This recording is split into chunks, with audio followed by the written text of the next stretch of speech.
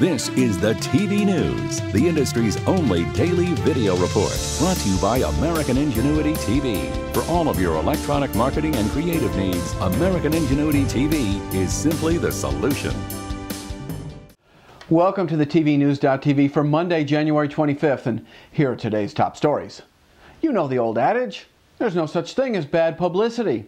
Well, unless, of course, you're generating mountains of it by your very own hand. And that's exactly what has happened in the ongoing, high-profile range war of words between Keith Olbermann and fellow MSNBCer Joe Scarborough. Well, now, MSNBC President Phil Griffin, he's mad as hell, and he's not going to take it anymore. Griffin has put the hammer down on this family feud, issuing an internal memo/edict that in part reads, and I quote, "I want to reiterate my long-standing policy. We do not publicly criticize our colleagues.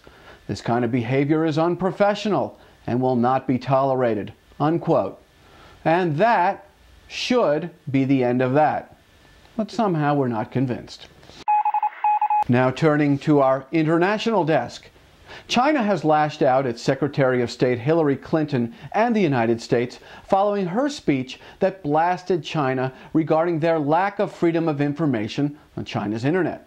Access by the Chinese people to social media websites remains continuously and conspicuously blocked by the People's Republic of China. Say that 5 times fast.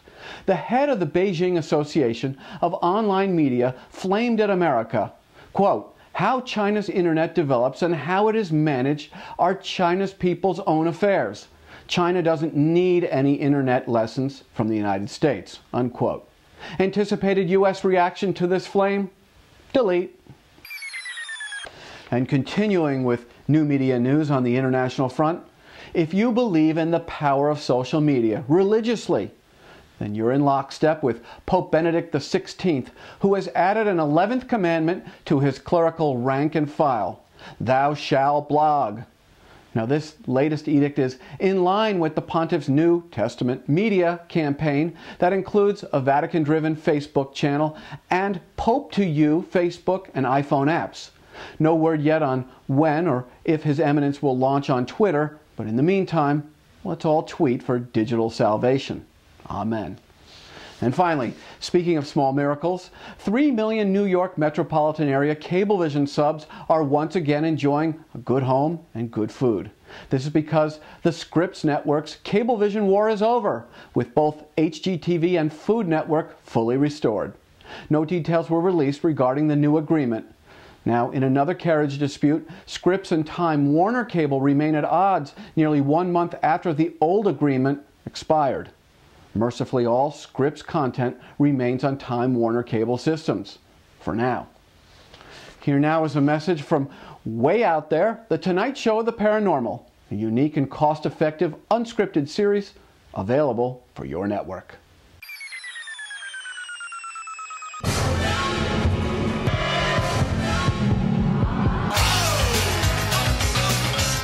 Elvis has reportedly been found dead in the DC used car parking lot. Shut up, I think it's a bunch of bull. Show us the ghost. What's that doing there? Why did we notice it now?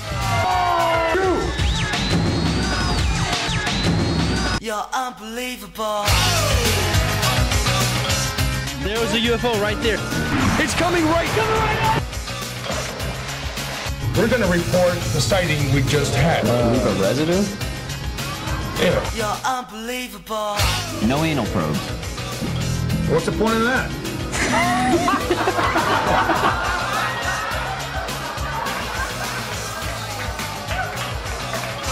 The Big Picture is brought to you by Sando Communications. Sound judgment, solid credibility, and superior results. This is Sando Communications.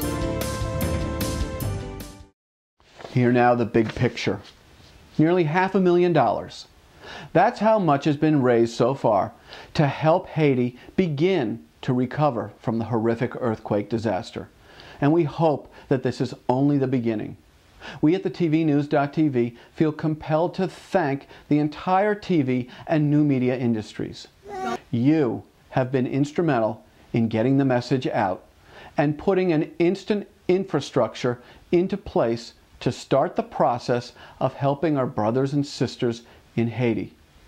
To all the news networks, to all of the participating networks in Hope for Haiti Now, to George Clooney et al., to the amazing talent who let it all hang out in Friday's telethon, to all of the websites, the social networks, and each and every person in the industry who spread the good word about how to help Haiti, we offer our most profound thanks. And last, never least, to anyone and everyone who contributed even a dime to alleviate the human suffering in Haiti, we offer our most heartfelt thanks. Thank you. This exclusive presentation of the TV News is brought to you by Eric Adler Research, your remote research director and sales strategy partner. Log on to ericadlerresearch.com today. Time now for the Monday Funday TV Trivia Quiz. Did you see the Jets-Colts game yesterday? 41 years ago, these same two teams met in Super Bowl III.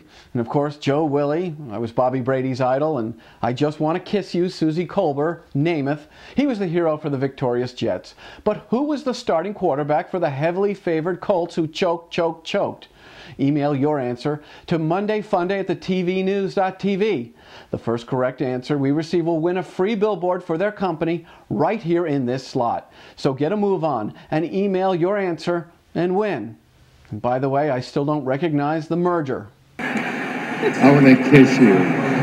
Future events and opportunities brought to you by Dude Walker. Get the best voice, get the best price. Get Dude at dudewalker.com. We want to remind you that tomorrow, former TV marketing pioneer turned new media expert John Leland joins the tvnews.tv as he presents his New Media, New Marketing report, and that promises to make some sense out of our new 3-screen world. Hey, got any nonfiction program ideas that you want to pitch? Then you want to check out the Real Screen Summit. It happens in just 1 week, February 1st through the 3rd in Washington, D.C. For more information, log on to summit.realscreen.com. And that's about it for today's edition of the TV News. We really want you in our feedback loop, so please join us on LinkedIn, Facebook, and Twitter. We've got some dynamic conversations happening. I'm Jeff Grimshaw. Thanks for watching, and go out and make it a good day. The TV News has been brought to you by American Ingenuity TV. For all of your electronic marketing and creative challenges, American Ingenuity TV is simply the solution.